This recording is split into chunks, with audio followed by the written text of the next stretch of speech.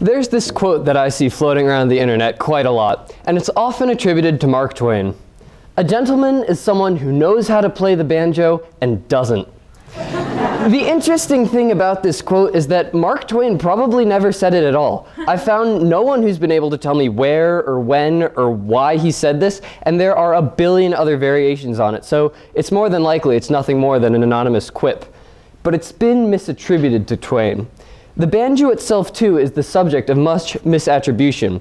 A huge chunk of the public associate its twangy timbre and unique design with backwoods country hicks, but this too is a misattribution, and it's this misattribution that brings me to you today. My name is Dexter Mueller, and I'm here to talk to you about the banjo's development from its Gordy origins to the steel-stringed version we know today. Next slide. The banjo's roots are in Africa, in a large family of similar instruments. The one that shares the most similarities with the banjo is the accounting of the Joel tribe in West Africa. The defining characteristic of banjo-type instruments in Africa is the gourd construction. The banjo is only ever seen in the Western Hemisphere, but that quote up there, which is the first record of any banjo-type instruments, demonstrates that the basic concepts have been around for at least 400 years. Richard Jobson was an Englishman who explored the West African Gambian River, and he described an instrument not unlike the one I hold before you now. A gourd with a neck and strings. The banjo itself made its way to the Western Hemisphere with the West African slave trade. The first sighting of the banjo was in the French Caribbean colony of Martinique, where it was known as a banza and was used in small celebrations and gatherings by slaves. It eventually made its way into the US, where it was localized in Maryland and Northern Virginia in the 1700s and was known as an instrument for the slaves. It was seen as lesser and dirty. This is a depiction of some sort of slave ceremony, theorized to be either a dance or perhaps a marriage. Now, this painting is an important piece of art for a couple reasons, but this guy right there is the reason that it's important right now. Oh, okay. What he's playing is the earliest visual depiction of the banjo ever. You can see the similarities between the one he's playing and the one here. This one is my own design, so it's not exactly how old banjos were built, but it gets the general idea right. So, if the banjo was an instrument brought to the US by slaves and was seen as a slave instrument, how did it expand from that? The answer is not a very nice one. Minstrel shows were these very, very racist comedy routines that were hugely popular. They consisted of white performers donning blackface and appropriating slave culture, mocking slaves and simplifying their ways into digestible stereotypes that were lapped up by the masses. Joel Sweeney was one of these performers, and he was the first to bring the banjo into his routine. Having learned from a slave when he was young, Sweeney found lavish success, eventually touring Europe and playing in front of the Queen of England. His success spawned numerous copycats, which allowed the banjo to spread through the country. And more importantly, it made the banjo acceptable for the lower and middle classes. Up until this point, white people couldn't enjoy or play the banjo because it was seen as so connected to slaves. It would have been immoral. But when the banjo was used in a context of mockery, it allowed white people to get around the insecurity of enjoying a product of slave culture and thus enjoy the banjo. During this period, the banjo underwent its design changes. Back then, there were no fancy microphones or speakers, so instrument makers searched for other ways to make the banjo more suited for the large and rowdy crowds that would gather to listen to performers. Designers swapped gut strings for steel, replaced the gourd with a wooden metal cylinder, and added a resonator and tone ring. The resonator is this chunky bit off the back, and you can see the tone ring in my banjo underneath the plastic head. These innovations changed the softer of the gourd banjo to the much louder and harsher of the steel string banjo. Frets were also added to make the banjo easier to play, so it was more accessible to new performers. Baltimore was the center of these innovations as it connected the industrious and technologically savvy North to the slave culture of the South, and it was a shipping center that provided access to raw materials and a good distribution method. Next slide. Can I put this here? Yeah. Thank you. Sorry, I don't have a fancy stand for that one.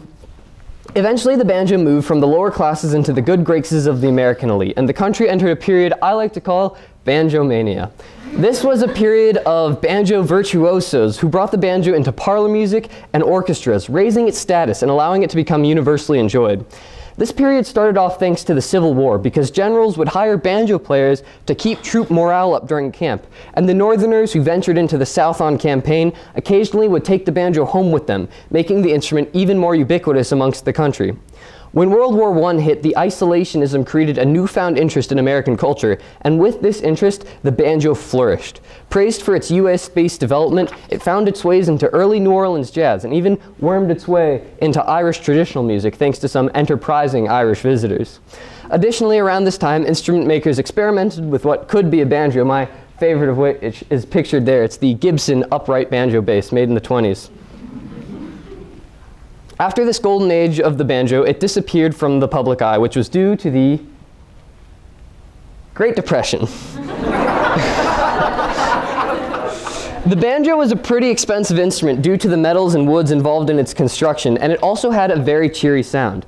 Neither of those traits meshed particularly well with the Great Depression because the overarching themes of the time were sadness and poverty. And so the banjo fell out of favor. It was replaced in parlors and orchestras with Gibson's archtop guitar, with a much cheaper construction and mellower sound. The banjo survives solely through its role in old-time music, which is the oldest non-indigenous music genre in the US. Old-time is a coverall term invented in 1923, which combined race records, which were records performed by black artists marketed at black audiences, and hillbilly music, which was Southern and Appalachian versions of European folk songs and old gospel music, often incorporating the banjo. Old-time was very informal, and most artists never were notable or recorded. Informal, small, and rural old-time string bands were local community affairs that would often come together to play at a local dance to celebrate a community event like a barn raising. Most old-time was played clawhammer, which is a very percussive way to play the banjo. It's a strike on a string with your fingernail, followed by a strum of all the strings, and then a bounce of the short string with your thumb. It's a little out of tune right now, I'll fix that later. Put together, you get a very boom chicka rhythm.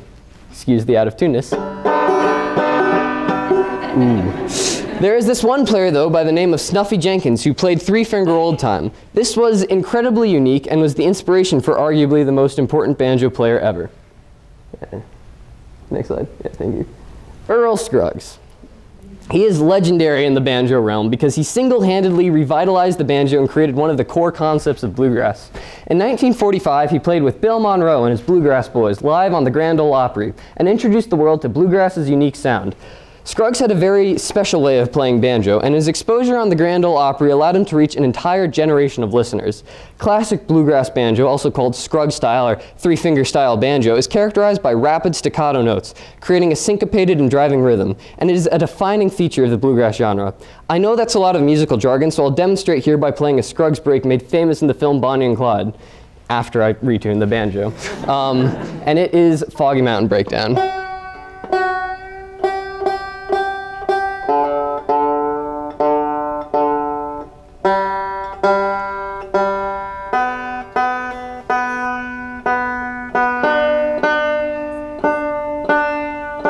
Yeah, she doesn't do very good in the cold weather. So, Foggy Mountain Breakdown.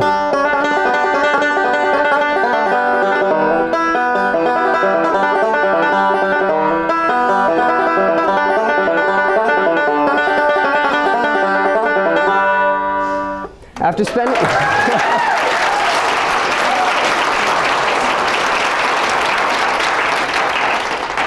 After spending time with Monroe, he separated along with a bandmate named Lester Flatt, and they formed their own band where Scruggs did some of his most influential works. He continued to play on the Grand Ole Opry, and aspirational banjo players everywhere watched, listened, and learned, and imitated, eventually going on to form their own bluegrass bands and expanding the genre.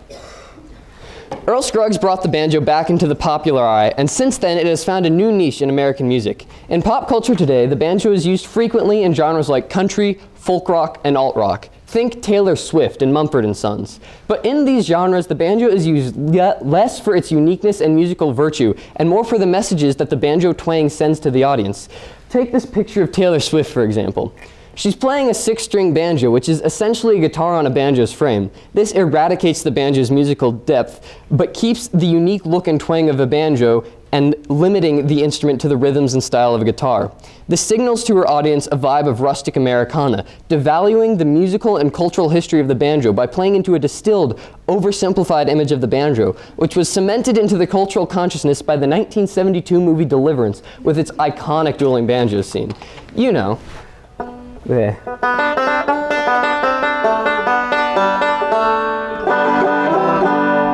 Where the banjo's twang was linked to murderous backwoods bumpkins, and the connection between the banjo and hillbillies remains strong today, as can be seen in that Finnish interpretation of American bluegrass down in the bottom right of the screen, where the costuming and vibe is clearly inspired by stereotypes of Appalachia. Ultimately, that's where the banjo stands today. Its use in old time and bluegrass remains strong, but in pop culture, it is little more than a calling card of the hillbilly, a far cry from the instrument's African roots. Thank you.